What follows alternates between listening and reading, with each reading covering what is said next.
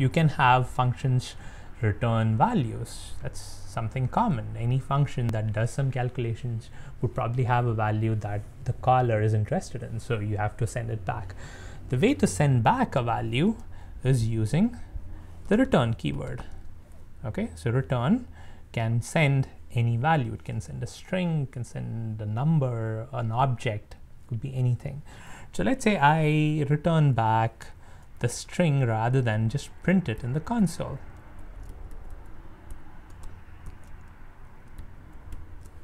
I'm going to remove the console.log and then I return the string instead. All right, now I can assign the return value to a variable. Again, this shouldn't be a surprise. A lot of languages do this. For return value equals, say hello. Okay, I'm going to get rid of 42 because it's not required. All right, so now what's going to happen is when the JavaScript interpreter runs, it goes through these lines, says, okay, I got the function registered. It's going to move on to line 7. Line 7, it's going to say, okay, the right-hand side is a function execution. So it pulls up the function that was registered and then it executes it. So the execution says, hey, return this value. So it's going to hold on to that value and assign it to the left-hand side, which is the return value.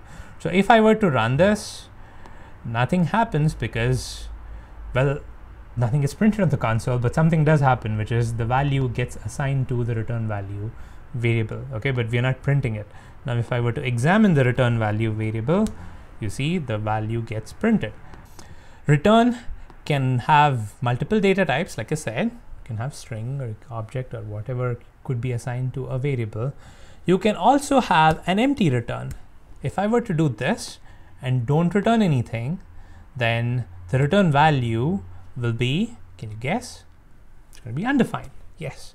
So if I don't return anything from a function, but I'm calling a function and assigning the return value to a variable, that variable is going to be undefined, because a function which does not explicitly return a value is going to return an undefined value. Okay. So if you have something like this, just return without specifying the value, or you don't have anything here. It was kind of like the console.log that I had before, right? So the first thing that we did was we did a console.log of something.